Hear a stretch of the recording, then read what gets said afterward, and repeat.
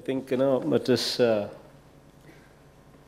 the women of Andhra Pradesh, especially that whatever we have, the dreams that we have towards them, this is a historic step of both Andhra Pradesh government and Amul coming together, wanting to change the lives of women. I think as far as Andhra Pradesh state is concerned, I think you are well aware of the numbers. I need not explicitly be speaking about the numbers. We're the fourth largest. I was told that, in fact, we're the fourth largest milk producing state in the country. But in spite of that, only 24% of this is actually going into the organized sector.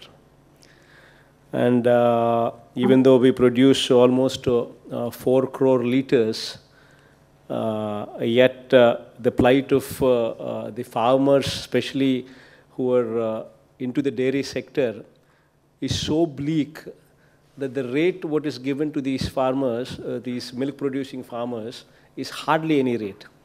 In fact, during the course of my Padayatra, which has taken place prior to the elections, number of villages where, in fact, farmers came to me, the women, the dairy farmers came to me. They had given me a liter of bottle of milk.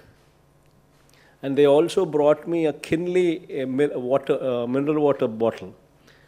The rate of 1 liter Kinley bottle is also 22 rupees.